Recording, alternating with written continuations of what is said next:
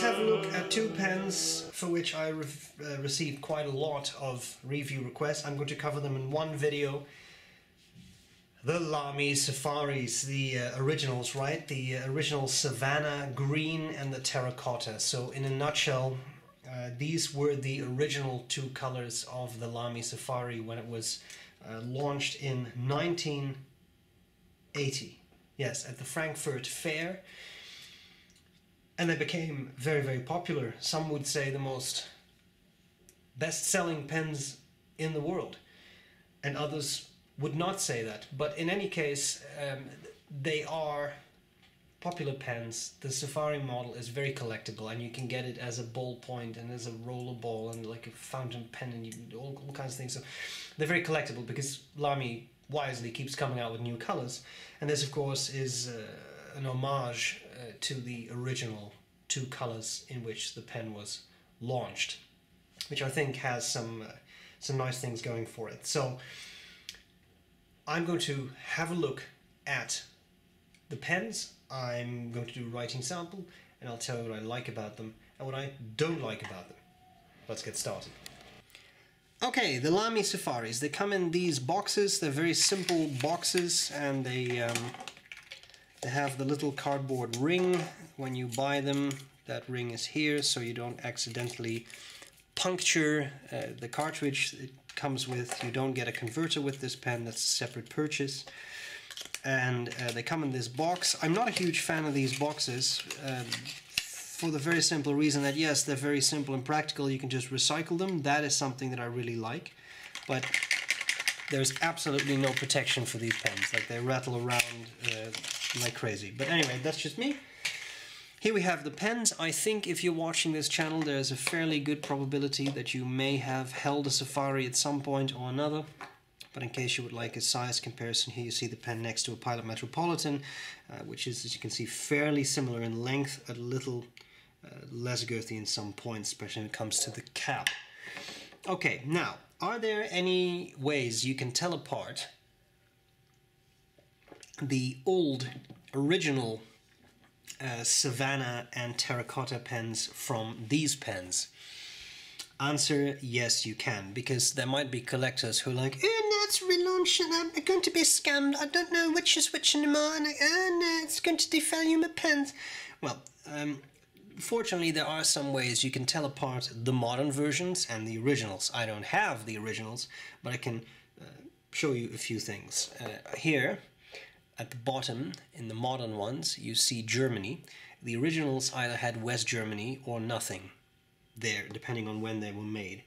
Second thing is that the originals cannot take the modern converters, and the modern ones cannot take the original converters. So that is a good test should you happen to have a converter at hand. The final thing in my mind that really sets them apart is that this little breather hole in the plus sign just indicates what writing mode it is, right? The ballpoints and the roller balls, they have different symbols here. One is a minus sign and one is just nothing, it's just a circle. I forget which is which because I always forget. I'm not a Safari collector, sorry. But there is that little hole in the center here, and the original ones did not have that hole. And that's pretty much it. I also had the feeling, but I haven't double checked that the originals had the silver colored nibs and these have a black colored nib, but I could be absolutely wrong about that, whereas I'm fairly certain about the other aspects that I've just mentioned to you. So there is that. Beyond that, these pens are Safaris, and I've reviewed a lot of Safaris. I'm going to take the orange one because I think it has the greatest contrast with the background here. It's a Safari, so we can quickly go over some of the aspects. I've already talked about the plus sign finial, which indicates this is the fountain pen. You have the clip. The clip is quite nice because it's springy and it works quite well. Nice, simple, austere Bauhaus design, which I like. You have the little ink window, which shows you how much ink is left. In this case, I just popped in the cartridge that came with the pen, so there isn't, I mean, I have written with them, but not that much, so I don't know how well you can see what the difference in ink level is or how that goes down. Here you have Lamy, because the pen is a Lamy. The cap pops off and posts very securely on these pens, and they're quite light, so these are pens that I kind of like posting. And then you have the section, which is, according to some, God's gift to mankind, and according to others, the work of the devil, because it has these faceted cutouts here for your fingers that really work for some people, and for other people they don't. Some people have somewhat smaller hands and it doesn't really work for them. Other people just have a specific angle under which they like to hold their pen, and this angle in which you are forced to hold the pen doesn't really work for you. And just so you're sure, to be absolutely sure, I have undoubtedly done or actually have asked Hamish to do a disassembly line video. You cannot rotate the feed and nib. There are grooves in the inside of the section. You cannot just rotate this, because you can put the section into a degree, but it won't go in all the way and it will get stuck there. You have to put that section in that way. So what I'm trying to say is you cannot compensate for the way you're supposed to hold the pen by rotating the nibs, which you can do on a Parker 75, for example. Okay, then we have the cartridge. In this case, it's a simple standard Lamy blue cartridge. You can also use a converter. Again, that is a separate purchase. It does not come with the pens. But then again, these pens were sent to me by Appelboom, and the pens sell there for €21.40. That is without the 21% VAT. But don't forget that you can get a 10% discount there. Go to my website, click their banner, the Appelboom banner. I was going to say Appelboom. The Appelboom banner, you'll get a 10% discount. So especially if you're overseas, you don't pay the 21% VAT and you get the 10% discount. This can become a pretty interesting pen to purchase then. Okay, so we have the Terracotta, we have the Savannah. Because someone is going to ask, I think I prefer the Terracotta. Just a little bit better than the Savannah Green, but they're both very nice. The final thing I will say is their texture is nice. Some Safaris have a very smooth texture.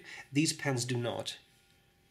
There definitely is an interesting tactile sensation when you pet these pens. Having said that, let's just do a bit of writing. I'm not going to write with both. Both of these have a steel medium nib, so I'm not going to waste your time by writing with both. This is the Lamy Safari original, but I'm just going to write down Terracotta OG, and we have a medium steel nib, and this is just, as I said, Lamy blue, and that just fits more or less. Well, we all pretend it does. It's a Safari, and the black coated nibs typically have some coating on the tipping as well, and it'll wear off. You may already see that there is a tiny bit of silver, like light reflected there. That tipping will wear off. While the tipping is on there, it's typically, the black nibs typically are a little bit less smooth than the silver colored nibs. This is not a Lamy thing. This is something you also see with Faber-Castell, for example, which has black coated nibs. I'm just saying, so there is a bit more feedback than you might be used to, because the silver colored broad Lamy Safari nibs, for example, I have found to be very smooth. There's definitely more feedback here. There we go. Writes well, keeps up well with the ink demand. Their feeds are always interesting. And of course, one of the big selling points of these is that you can just take out this nib. Little trick, take a bit of Scotch tape, put it on the nib, and then it slides off very easily. But you can switch them out, right? These nibs are a couple dollars a piece. So you can have a full lineup from extra fine all the way through broad, and just have different nibs for your pen, which you can easily exchange out. Alright, so it's not a gusher, but it is... Lamy blue is also a somewhat dry ink, I found, so I wouldn't expect this to be a gusher. But it's definitely well tuned. It's a fairly round nib, as it should be. It's not an italic nib, but I mean, as you can see, it is round. As to springiness, it is a steel nib, because it's also not a very expensive nib. I have no trouble pushing this a little. I'm not saying that you should either, but you can squeeze out a bit of line variation if that really matters to you. What about reverse writing? For those who like it, surprisingly smooth. and then you do go from a nice medium to a good fine. So if that is important to you, then you can actually do that. Okay, I think that is what I wanted to talk about for this particular pen. Let's talk about likes and dislikes. What do I like, what do I not like about the Lamy Safaris? Well, they're Lamy Safaris. Lamy Safaris are collectible, they come in many colors. I like that. They're affordable, right? The 21 euros 40 cents, and again, don't forget the 10% discount you can get Appelboom through my website by just clicking the banner. It's a classic pen. It's become a classic pen. It's 40 years old. It still works. The design still works. It's still appealing.